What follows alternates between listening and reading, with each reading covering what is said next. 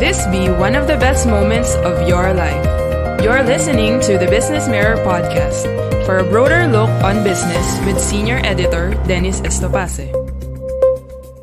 Welcome to Tuesdays at BM with Laika, where Business Mirror columnist Laika Balita shares with us her thoughts on life. For the text version online, please go to the Business Mirror website and search for Laika Balita. For the print edition, please read Laika's column, Onwards, every Tuesday in the Business Mirror newspaper. Let's get on with the story. Let's talk about pride and progress. June is Pride Month, and as I've emphasized in my previous podcast, there are many important things to protest. Pride is a protest before anything, after all. Still, pride is also a celebration. We celebrate not only our existence, but also our progress. It's a reminder that our protests work even one step at a time. Years ago, the LGBT plus community existed primarily as stereotypes. The funny gay best friends who dressed well, or the short-haired lesbians who were good at basketball. We were the entertainers and comedic relief for media. Today, however, we no longer exist in stereotypes. Mainstream media now includes respectful representation of all kinds of people. We are portrayed as students, professionals, parents, office mates, executives, artists, lawyers, among others.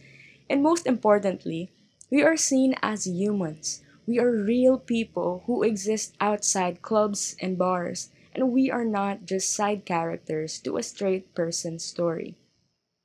We even have shows, films, and novels with LGBT main characters. This is revolutionary, you know? The younger generations are so lucky that they can see themselves properly represented in all kinds of art these days, which is undoubtedly a more accurate representation of the world anyway. Other than representation, we have more public figures either proudly coming out or publicly supporting the LGBT community. Unlike in the past when people thrived on gossip that a celebrity was gay, today, celebrities themselves, they just casually come out on social media and their supporters are so happy for them.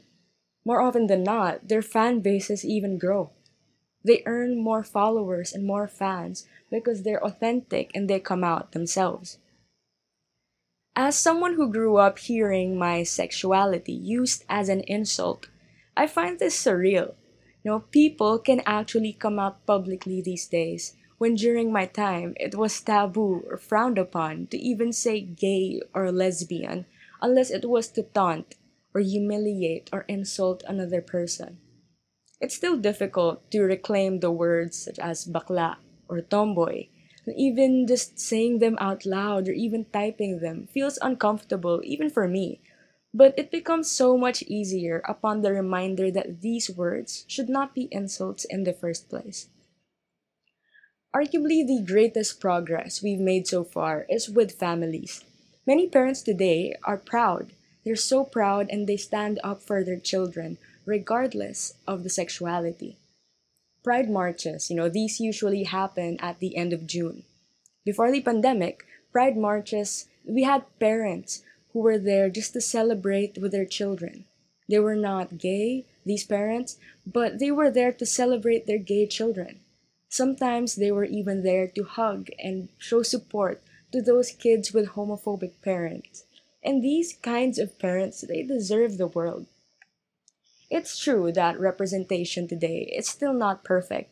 Many are still forced to stay in the closet to save their careers or their lives, and there are still children who are disowned or kicked out because of their sexualities. Still, we have to fight on. Challenges may be discouraging, but we have to celebrate our progress no matter how small, because progress is still progress in the first place. We owe it to those who have fought for the community from the very beginning, and we owe it to ourselves too. It's a great fuel, it's a great motivation to see the fruits of our own protests, of our own acts. Today we have so much more acceptance, confidence, and love, and a lot less hatred, suicides, and violence. Many of us, especially the youth, the Generation Z, are safe and accepted in our own little circles. There are some of us who are accepted by the general community, usually because of exceptional fame, intelligence, or privilege. These people are usually seen as exceptions to the general rule of homophobia. And these people, they are so incredibly lucky and safe. However, we have to remember, in the words of Riz Ahmed, exceptions do not change the rules. Again, exceptions do not change the rules. These exceptional people accepted by society despite their sexuality.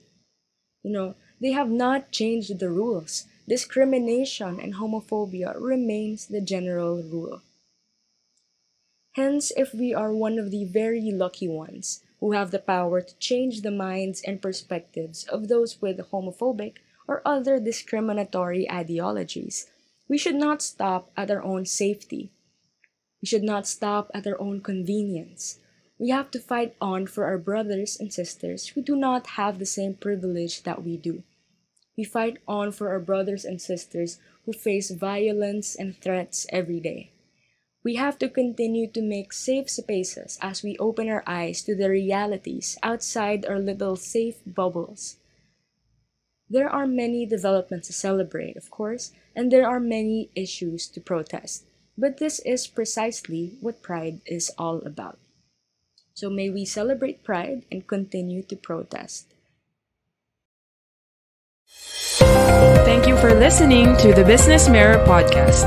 For a broader look on business, follow us on Facebook and Twitter at Business Mirror. Until next time.